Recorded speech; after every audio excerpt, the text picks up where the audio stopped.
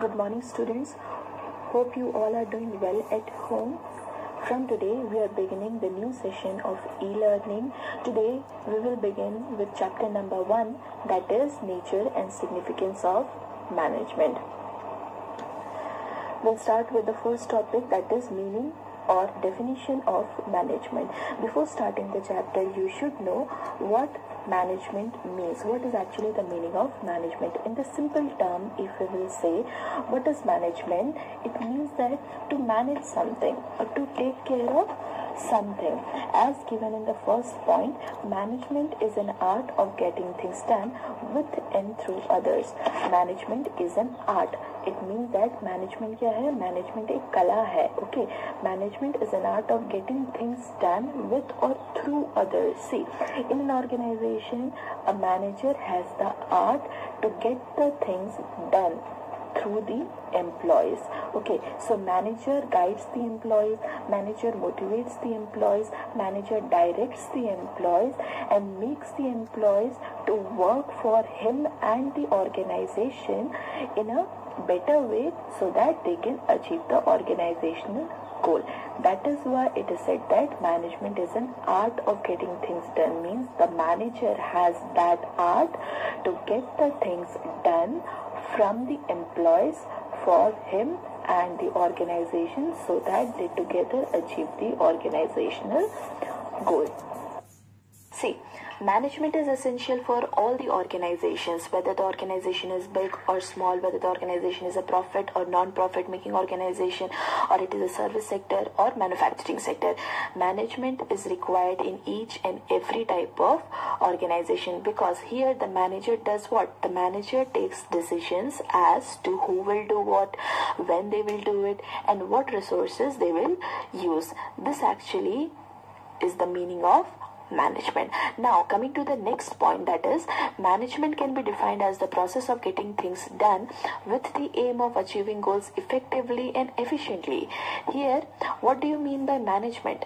Management is the process. It is the process. What do you mean by process? Process means series of functions, or you can say sequence of steps. Okay, so here it is said that the management is a process, means it is a complete process or it is a complete step which goes in a proper sequence. So here the management is what? The management is the process of getting things done. And why this process are carried out by the management? The process has been carried out by the management for what? For achieving the organizational goal. And in what manner? Effectively and efficiently. Effectively means the work has to be carried out on time, and efficiently means the work has to be carried out with minimum cost without any wastage.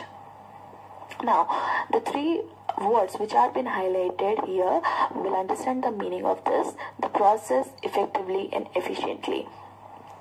See, as we have talked about the definition, in the definition it was given that the management is the process of getting things done. So what are the process or what are the functions which actually the management or the manager has to perform? The manager performs the 5 functions. What are the 5 functions? Planning, organizing, staffing, directing and controlling. What is actually planning? Planning is thinking in advance, means the manager has to decide in advance what is to be done, how it is to be done, when it is to be done and by whom it is to be done. So before starting the activity or before starting any business organization, the manager has to plan for the activity. Now the next step is organizing. Organizing means to identify and assemble all the resources like human resources, physical resources, financial resources, etc. Financial resources means money or capital. Human resources means the employees or personnel. And physical resources means your assets or machinery. So in the first step, manager does what? The manager plans for the activity, means the manager has made the planning. Now to carry out that planning, he will be required some resources. So now he will arrange all the resources, whether it is your human resources, it is your financial resources, or your physical resources. After arranging the resources, the manager will perform the next function, that is staffing. Means after the planning of the activity, after the assembling of the resources, the manager does the staffing process, or the manager carries out the staffing function. In the staffing, the manager recruit and select the employees or the person according to their skills and qualification, so that they can do the work, or they can perform the activity which was actually planned by the manager. Now the fourth is directing. After the planning function, the manager does what? The manager arranges the resources. After arranging the resources, the manager recruited or manager has staffed the employees in their position. And after staffing, the manager performs the directing function. Directing function means here the manager actually guides and motivates the employees in such a way that they can perform their task in the best manner, so that they can achieve their organizational goal.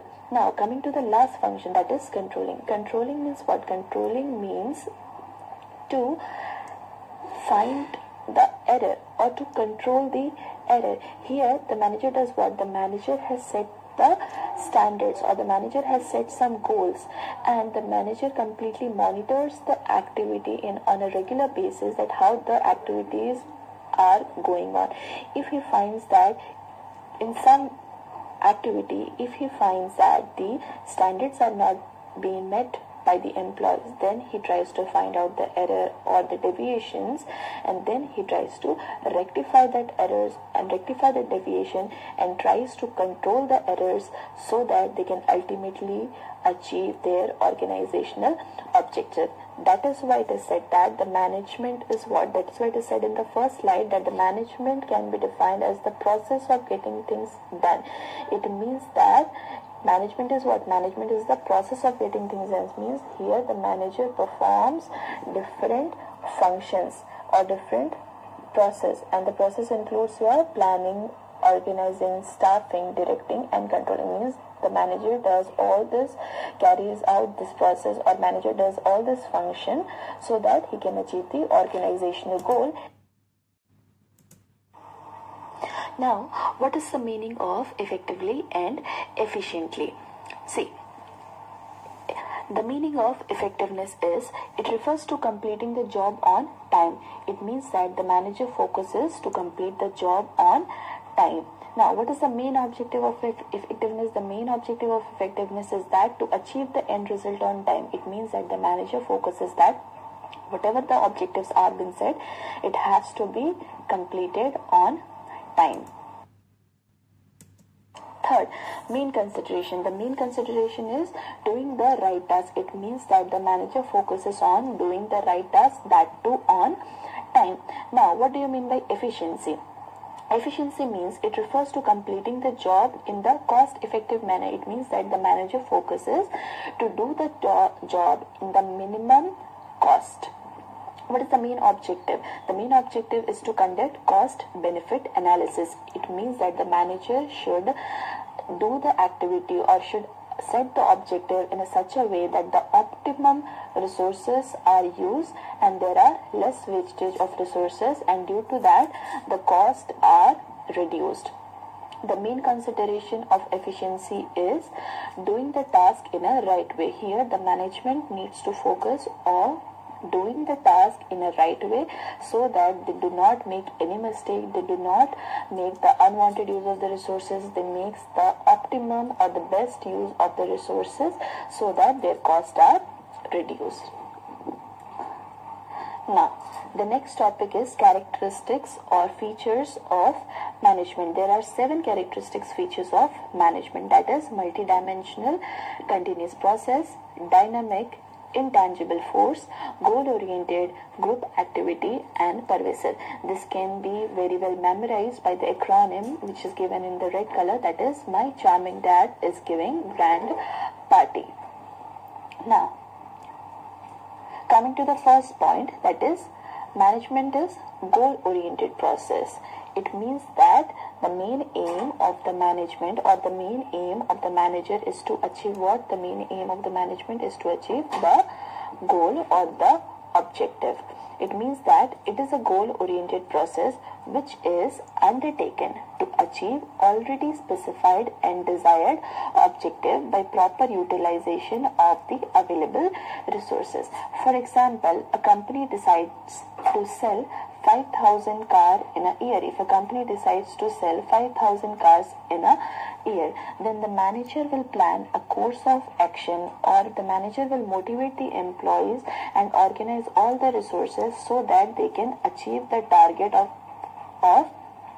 selling the 500 cars. Okay. Now,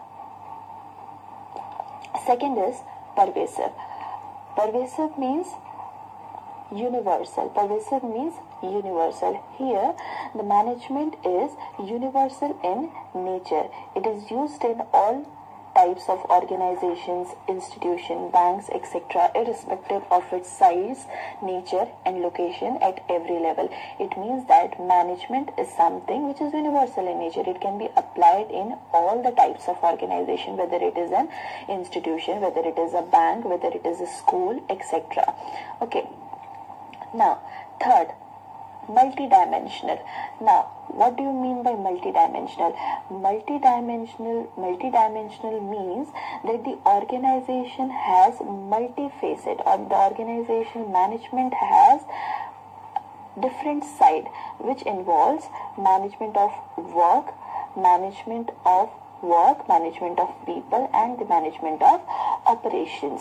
Now, what does that mean? Management of work means in an organization the works are being carried out. It means that in an organization the production work are being carried out. So the manager has to see that the work are being carried out. The work should be carried out in a proper way so that they can achieve the organizational goal. Management of the people. Management of the people means the management needs to understand the needs and the behavior of the employees, and the manager needs to guide them according to their traits, personal traits, so that they can achieve the organizational goal. Now, management of operation. The management or the manager has to see that the organization is doing the production activity in the best way. The process of transforming the input into output, that are the output that are required for the ultimate consumption. These processes are going on in an efficient way. Now, coming to the fourth point, that is continuous. Management is a continuous process. It means that management is not a process which can be performed once. Means management is not a process which can be performed once, but for all. But it is a continuous process. Means functions of management like planning, organizing, staffing, directing, and controlling continuously need to be done.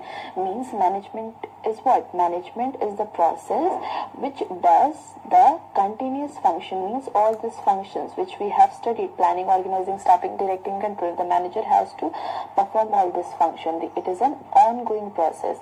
It never ends. Now, fifth point, group activity.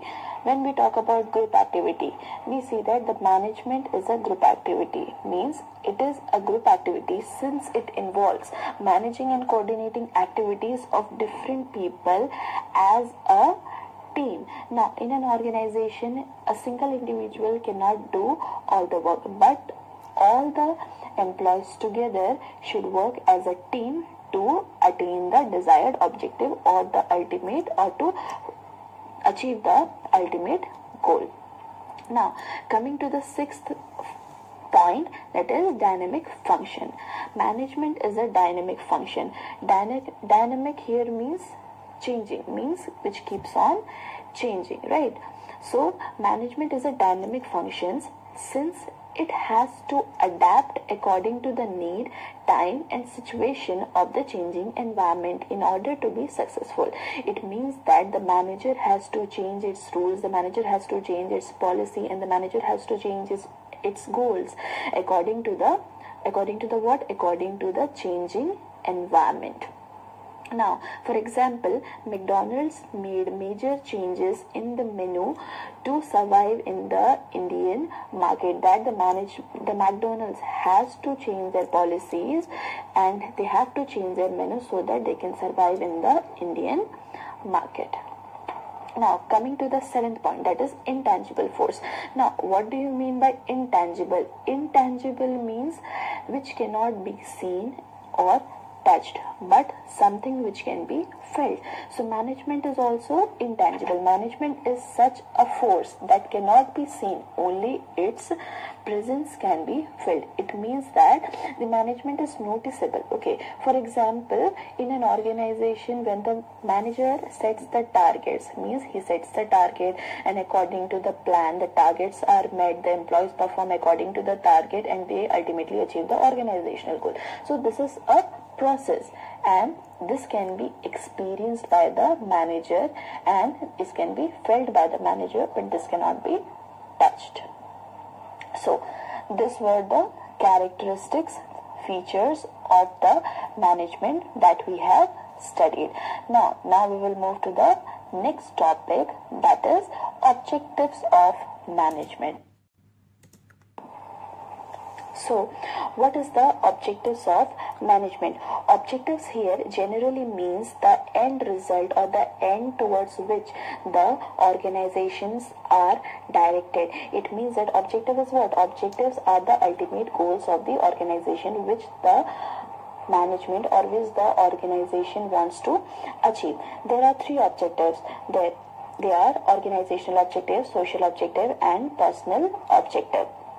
Now, we'll see the first one, that is organizational objective. Organizational objectives are the objectives which are related to the organization or related to the growth of the organization. The first is survival. Survival means what? Management of an organization must ensure the survival of the organization by earning through revenues over cost. It means that the organization or the business house will survive only when the revenues are more than the cost. It means that to survive in the market, the business should earn enough revenues. Now, the next is profit. It plays an important role in facing business risk and successful running of the business activities. Profit must be sufficient to cover up the cost, and there is definitely profit should be earned by the organization so that they can meet their liabilities, they can cover up the risk, and for the uncertain upcoming activities, for the uncertain events, they will be prepared if they have sufficient profit with them. That is why it is said that the profit must be sufficient to cover the cost and the risk. If any uncertain events occur, then the business should have the sufficient amount of funds with them so that they can meet the unwanted event and they can overcome the risk. Now, the third is growth. Management must measure growth, which can be measured by increase in sales of product, number of employees, or increase in capital. It means that how the organization will, one of the motive of the or one of the objective of the organization is growth. How the organization or how the business can grow. The business or the organization can grow by opening a new branch, by adding a new line of the product, or by increasing the scale of the operation, or by expanding the business, or by diversification. These are the objectives of the organization. Means these are the organizational objectives which are related to the organization, that is survival, profit and growth. Now, coming to the next objective, that is social objectives. Social objectives are the objectives which are related to the society. It means that it is the responsibility of the management, or it is the responsibility of the manager to work towards the benefit of the society. Social objectives like producing quality products at reasonable rates, generating employment opportunity, and then is environment friendly methods of production. It means that the management or the business house should work to produce the quality product. It should not sell the cheap quality product, or it should not give false commitment to the consumers. Plus, it also should generate employment opportunity, means it should give the chance to the people to get the job in the organization so that they can earn a salary or earn some money to increase or to improve their standard of living. Now, the third objective is environment-friendly method of production. The management or the business houses should adopt environment-friendly method of production so that it does not harm the environment or it does not harm the people of the society. Now, the next is personal objective. Personal objectives are the objectives which are related to the employees of the organization, or we can say the personnel of the organization. What are those? The financial needs like competitive salaries and perks. Social and safety needs of the employees like peer recognition, providing healthy working condition, more opportunities for growth and development. It means that the management should give a nice salary or nice incentive to the people so that nice incentive to the employees so that they get motivated and they feel more belongingness towards the business houses and they get motivated to do their work in the best way. Now, next is social and safety needs, or we can say the peer recognition. Peer recognition means generally your friends or your colleagues. So it is very essential that they should get the appreciation or they should get the respect from their fellow members. In that way, they feel more motivated to do the work. The third is providing a healthy working condition. The management should completely focus on providing a good working condition for the employees and a safety working condition where they can work. Fourth is more opportunities for growth and development. How the manager will give them the opportunity to grow and develop by giving or by providing them trainings. Now, coming to the next topic, that is importance of management. What is importance of management, or we can say that what are the significance of management? Means management क्यों जरूरी होता है? What is the importance of that? Now, there are 5 importance of management, that is achieving group goals, dynamic organization, achieving personal objectives, increasing efficiency or development of society, facilitates changes. Here you can use the acronym as GDP depends upon efficient society, means GDP depends upon efficient society. In this way, you can easily memorize the importance of management. Let's start with the first point, that is achieving group goals. Now, achieving group goals. Management creates teamwork and coordination in the group. Managers give common direction to individual efforts in achieving the overall goals of the organization. As we have already studied that, see, management creates a teamwork in the organization. In an organization, every individual has their needs and requirement. Every individual work for themselves, but they should come together and they should coordinate in a group so that they can achieve the ultimate goals of the organization. It means that it is the work of the manager to integrate or to bring together all the efforts of the individuals together towards one direction so that they can achieve the ultimate goals of the organization. Now, the next point is it increases efficiency. Means what is the importance of management? Management helps in increasing the efficiency. Management increases efficiency by using the resources in the best possible manner to reduce the cost. Means by using the resources in the best possible manner to reduce the cost. The main focus of the manager should be that the manager should guide the employees in such a way that they are well trained to do the activities so they do not make any